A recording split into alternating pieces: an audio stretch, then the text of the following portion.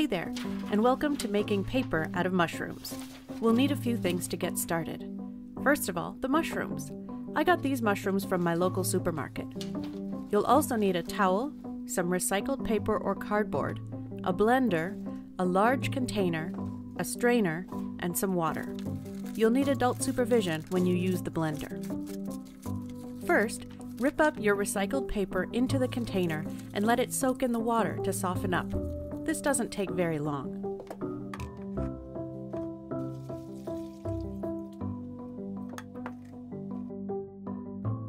Then, cut up your mushrooms into little pieces and add them in.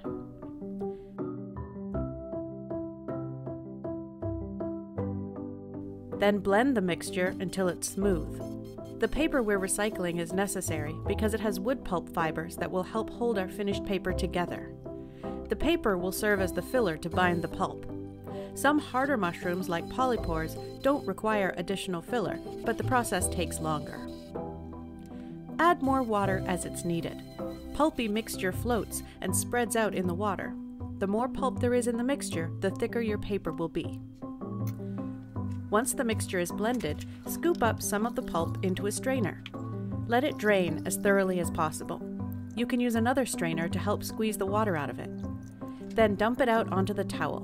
Whatever shape you make now is the shape it will be when it dries. You can roll it flat or mold it into 3D creatures like clay. A rolling pin helps to make a flat sheet of paper. If you happen to have a screen frame, you can use it to make thinner paper. I made this paper last week and it's already dried.